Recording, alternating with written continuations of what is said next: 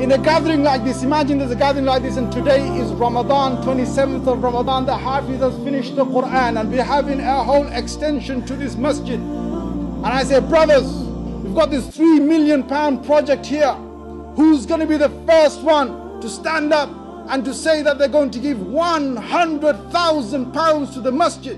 And I say it and you're all sitting there and one brother gets up. He says, £100,000 he's going to donate. What are we all going to do? How are we going to say that? I'm going to say, let's me hear it go. What are you going to say? Takbir! Takbir!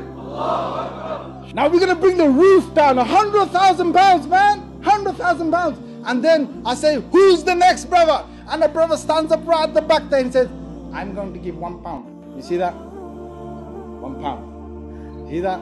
Just me with you, we're all going to be laughing. What are we going to do? We're going to laugh. Yet the hadith says, the Prophet ﷺ in Abu Dawood, it says one man's 1 dirham has gone ahead and has superseded another man's 100,000 dirhams.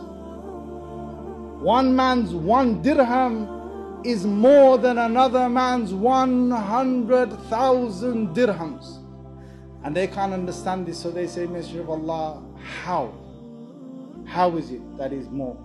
And the Prophet ﷺ explains, and listen to this, because you were excited with the first man giving 100,000. You were laughing with me at the second guy who stood up there and gave £1.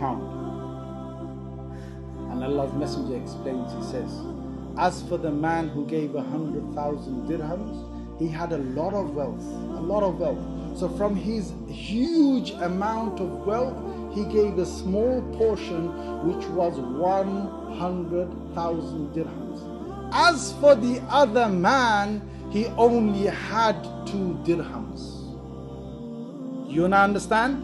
The man who stood up at the back, he only had £2. That's all he had. So when he gave his £1 and we looked down at him, we didn't realize that the first man gave probably 1 or 2% of his wealth, but the second man gave 50% of his wealth. Now you tell me who deserves the takbir. The second.